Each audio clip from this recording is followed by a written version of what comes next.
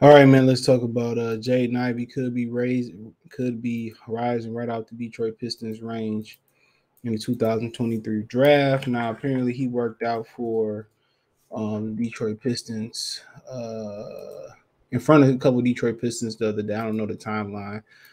I think Europe sent it to me, so let me pull it up so y'all can see this. She did. And I think Kay Cunningham, Isaiah Stewart, and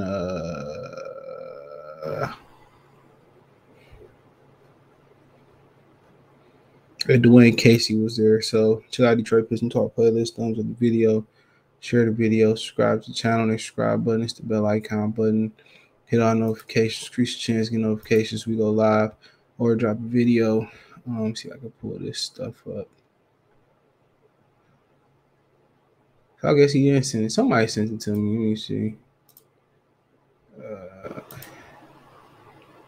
Oh, so they deleted it.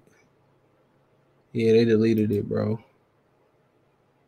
So somebody deleted the picture. So they deleted the tweet. Basically, he's working out at Clutch Sports. Clutch Sports. Open workout. He missed a shot. A few Pistons there. I don't know if somebody deleted it though. Also, they said as well too that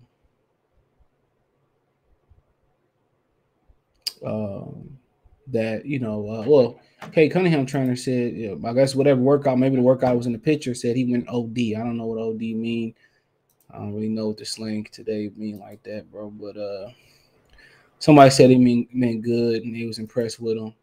And I told y'all, bro, like people don't believe when I see somebody in the comments that said, "Well, we got say Malik developing, we don't need Ivy." I'd be like, bro, some of these fans is dumb as a bag of box of rocks. But it says that the case for against Jay Roddy. So they even talk about him going to the Rockets, bro. Let me see if I can find it, bro. The article I was reading this morning. Let me see. Let me see if I can find it. Let me see if I can find it.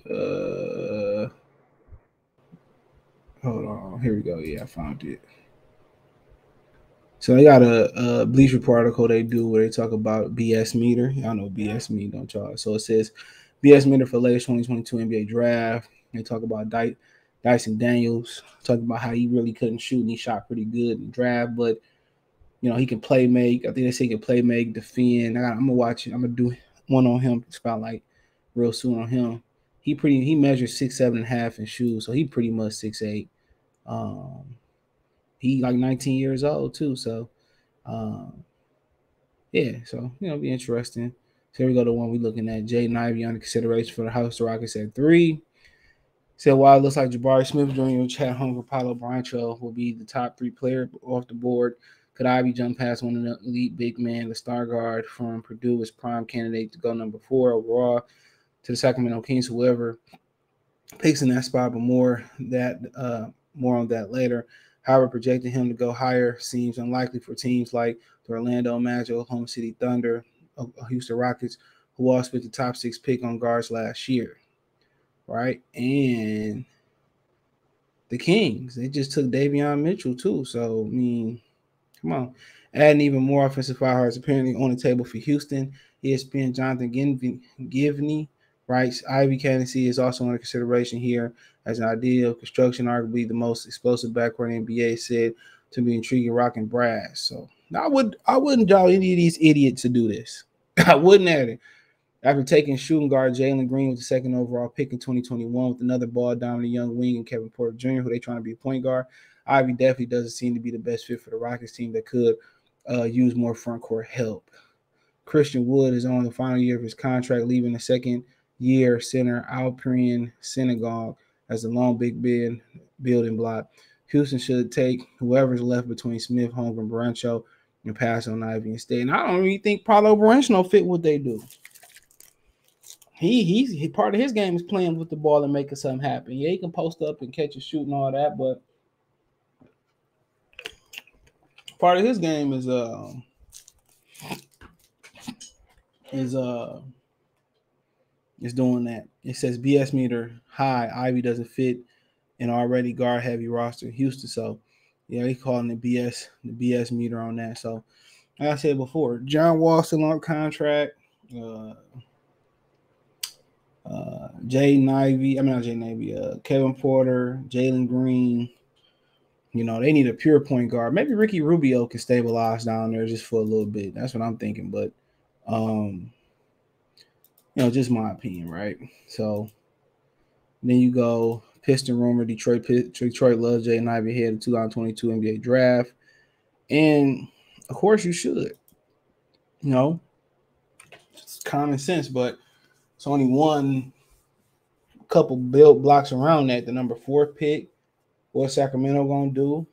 Are they gonna trade it? Was Houston, Oklahoma City Thunder, or Orlando be dumb enough to take Jaden Ivey that high?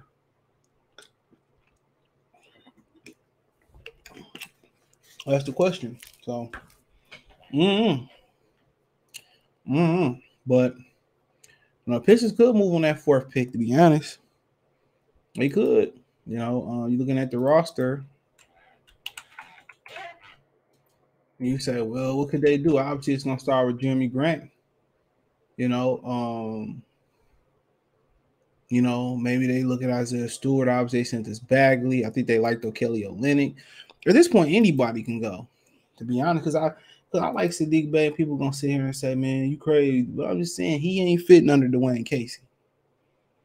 He ain't fitting. I wouldn't mind dumping him, Jeremy Grant. I mean, you probably get Sadiq Bey for the 4th pick, and Luka Garza. You could turn around and flip Jeremy Grant if you want to.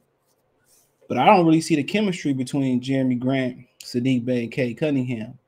I think, but if you remove Jeremy Grant, then I think the chemistry between Cade and him would get better. But then if you add Jaden Ivey, how would that look for Sadiq Bey? I don't know. But like I said before, I mean, they got options at the wings. At that 3 spot, if they get 4 and 5, they will have options. They got options, to be honest.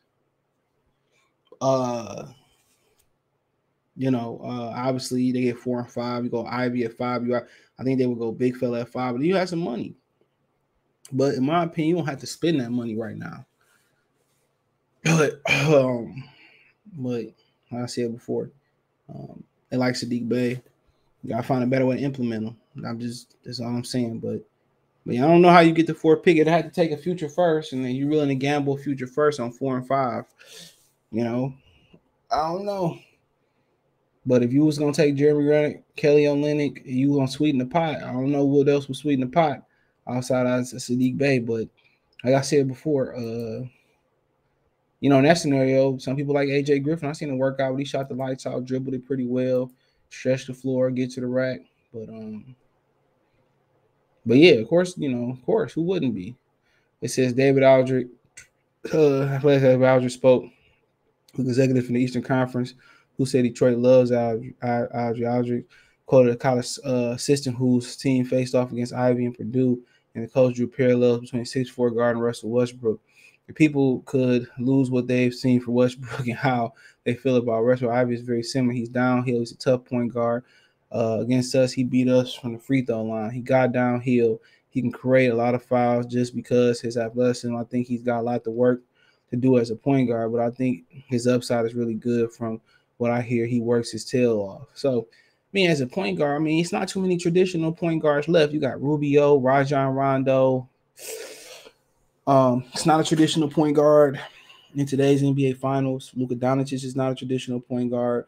Miami don't have a traditional point guard. Kyle Lowry's more of a 3-point shooter. He's not somebody that can create for somebody else.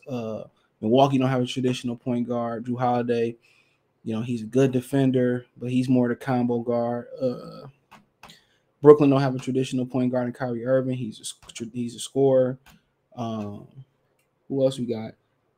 Only traditional point guard out there that I could think of is Ben Simmons, Ricky Rubio, Rajon Rondo, Josh Giddey. I'm just DeJounte Murray. You lucky if you find 10 prominent ones. To be honest, you lucky if you find 10 prominent those type of Chris Paul, obviously. But it's scarce. So like I said before, I don't see Westbrook. I see what they saying, but he can shoot way better than Westbrook. And he said it best. He beat us from the free throw line. Whenever Russell Westbrook ever beat anybody from the free throw line. So, like I said, I know they seen athleticism, the way he get downhill and all that. Yeah, but he does it. Westbrook played with more power. I don't know. I can't explain it, bro. But I know he said you got to race what you seen. But Westbrook ain't the greatest free throw shooter, and whatever. He seemed to be more calculated than him, a better shooter than him. That he seemed like coming to the league, he's a better shooter than he ever been.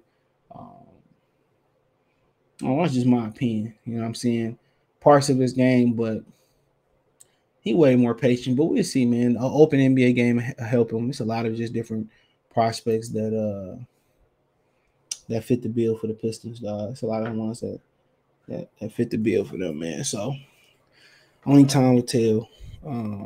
There's a lot of them that fit the bill. There's a lot of good ones there, man. And you got it. I think a lot of them, a lot of things that projection.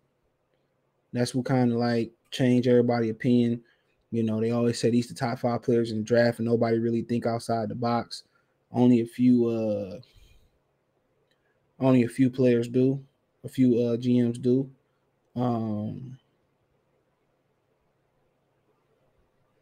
But you know, like I said before, I said coming in, he's my number 1 guy I seen. So ain't much change between there. I really ain't looked at the top 3 guys like that, but like I said, I like what I seen from him. So yeah, they right, but you know, think about the fit. I mean, sometimes you gotta make it fit. Him and K, they can coexist. The reason Killian and K could coexist because Killian can't do nothing other but defend a little bit. You don't stretch the floor, he can't slash, you know. So as a point guard, you know, do you want to turn him into a traditional point guard? That's how they messed up Rodney Stuckey. Do you want to turn him as a traditional point guard? I mean, yeah, he work his tail off, it can happen, but you gotta be open minded. But like I said, there ain't too many traditional point guards left. Man. A lot of yo guys that are the point guards of the teams like Draymond, Brandon Ingram, you know what I'm saying? Guys like that, man. But hey, the wings that's playing point guard, they got better point guard skills than most of the point guards. But hey, let me know what you girls and guys think. I mean, I think you can say James Harden is playing more of a traditional point guard now. He looking to pass more than in the past. He looking more to score. But check out Detroit Pistons Talk playlist. Thumbs up the video, share the video, subscribe to the channel. The subscribe button is the bell icon button. Hit all notifications, increase your chance of notification. Go live with a video. Financial and support the channel. Cash App, $ CJ Good 313. Venmo CJ Good 313. PayPal link description. Yeah, outside of that, man, you can find me on Twitter, Facebook, Instagram. If you have business question, inquiry, response, video requests. Appreciate the love, support. Let me know what you girls and guys think in the comment section. Peace.